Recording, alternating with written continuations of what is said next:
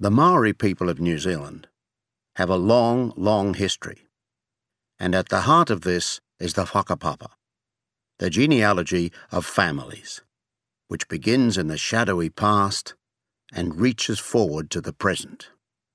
The Whakapapa lives not just in books, but also in the memory, and the names and the stories are chanted aloud like music.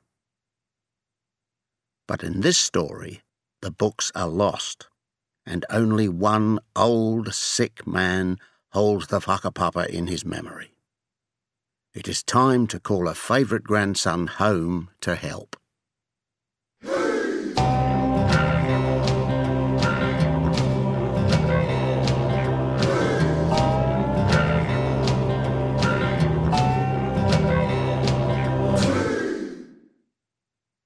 The phone rang at work.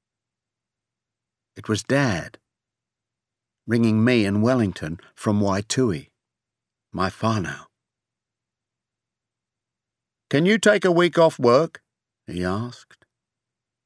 "But Dad," I answered, "if I take any more time off, my boss'll go crazy." "It's your Nani Tama," Dad said. "He wants you up here, son." "What for now?" I asked. "Here, you ask him," Dad said. The phone went silent, but I could hear Dad saying to Nani Tama, "Old man, you're just trouble to him." Then Nani Tama's voice called to me. "Is that you, Mokopuna?" "Yes, Nani," I sighed. "I'm here." "I need you, Mokopuna. I need you." And when I heard his soft voice repeating those words, I knew I would have to go to him. "All right, Nani?" "I need you to help me. The work is almost finished now, Mokopuna. The Whakapapa is almost done. But I must go to Murapara to finish it. I want you as my driver, not the other fellas. Too fast for me, eh?" "Don't you worry, Nani. I'll come." I went in to see the boss. He took one look at my face and said, "Not again." "I'm sorry," I said. "My grandfather wants me. So I have to go. I just have to." For some time now, Nani Tama had been busy. After the Whakapapa, the genealogy of the village, was destroyed, he began to write it all down again. Before this, the Whakapapa had been in Nani Tama's old house. It was written in large books and kept in a special cupboard. But then came the night of the fire that ran through the house and destroyed our past. Everything that we loved was lost.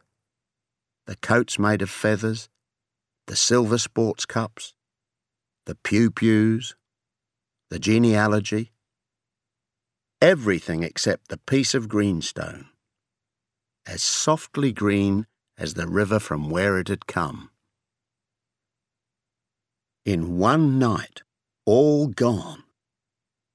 And Nani Tama, so Dad told me, had gone crazy, looking at the fire and crying out the name of his dead wife. "Miro! Miro!" It was a sad time for everyone, but most of all for Nani Tama. He went to stay with his daughter, my Auntie Hiraina, not talking to anyone, trying to find a way out from the ashes of the past. Much later, he had found that way. "I need a good pen," he said one morning. "I need some books to write in. Hurry, I may not have much time." he began to write the village genealogy again, to join the past to the present once more. And the village went quiet and listened to his chanting as he sang the names of the ancestors. Along the lines of the genealogy, his voice travelled, searching back, always further back to the first canoes, back across the centuries, joining the past to the present.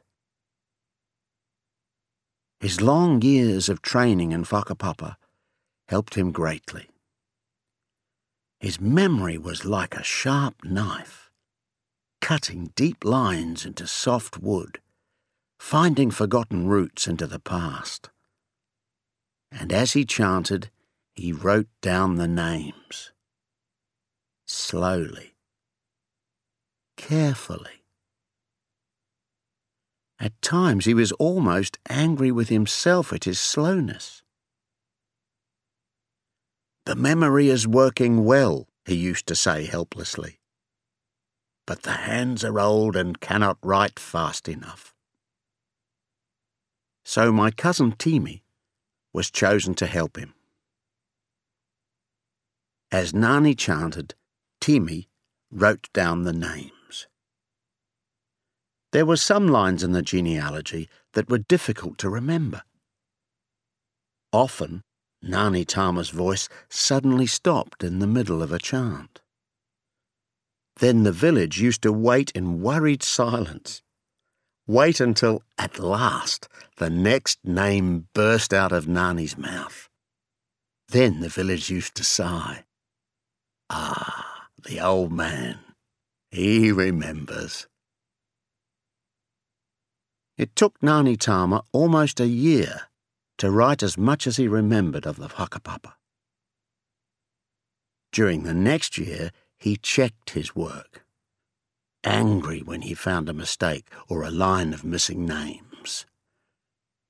And sometimes, while he worked, he used to shout, "Ehara tiwahe heare maku, ehara." "I cannot go yet, not yet." He was talking to somebody, but there was nobody there. Now the old man wanted me back home. He wanted me to drive him to Murupara. The gathering of the Whakapapa was almost done, but it needed one more thing to give our past back to us. "They don't want him to go," Dad told me. "Your Nani Tama, he's a sick man.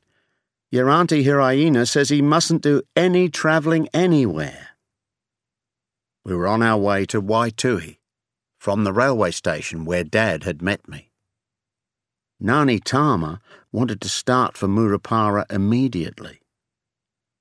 There was not much time left, he said. "How sick is he, Dad?" I asked. Dad did not answer me, but I saw for myself when we arrived at Auntie Hiraina's place. "Look here, Nani," I said. "I'm not taking you nowhere. You hear? You could conk out on me, Nani, and I don't want that to happen." He was sitting on the edge of the bed, and he was dressed to go. It was a shock to see him. He was so thin, and his skin seemed so grey. "You must take me, Mokopuna," he whispered. "We leave now." "And who's going to give you your injections?" shouted Auntie Hiraina. "You make me wild, Dad." Nani Tama looked at each of us. Dad, Auntie Hiraina, my cousin Timi, and myself. His eyes were angry. "You fellas want me to die here in this room? Looking at these four walls, when the Whakapapa is not yet finished? Eh?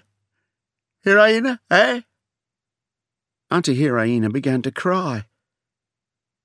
I sighed and touched Nani Tama's face. "All right, old man," I said. You drive me crazy, you really do. But if you can walk to the door by yourself, without help, I'll take you to Murupara." The old man held on tightly to the side of the bed and cried out as he stood up. Every slow, painful step hurt him. But he did it. "You're really hard on me, Mokopuna," he sighed. I picked him up and carried him to the car. Timi arranged the blankets around him. At the last moment, Auntie Hiraina appeared in her coat, with a small black bag in her hands. "Well, someone has to give him his injections," she said. I started the car. "Drive carefully, son," Dad said, "and bring our grandfather back to us soon." We travelled all that night, silent most of the time, listening to Ngāti Tama chanting in the darkness. It was strange to hear him, but wonderful too. From time to time he burst into a waiata, which he had taught Auntie Hiraina. Together they sang, lifting up their voices to send the song flying like a bird through the sky.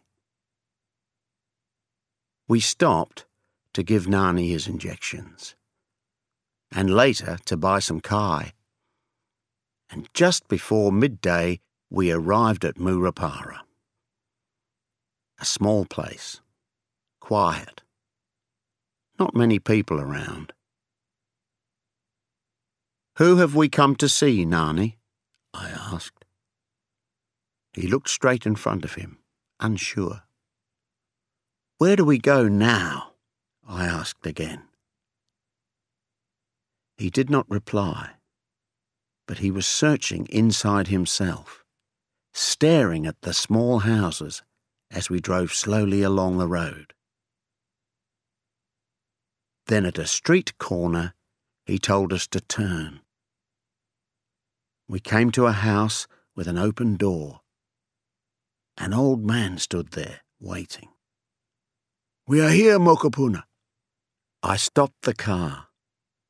The old man came to meet us. He smiled and gently welcomed Ngāti Tama. "I have been waiting all night for you.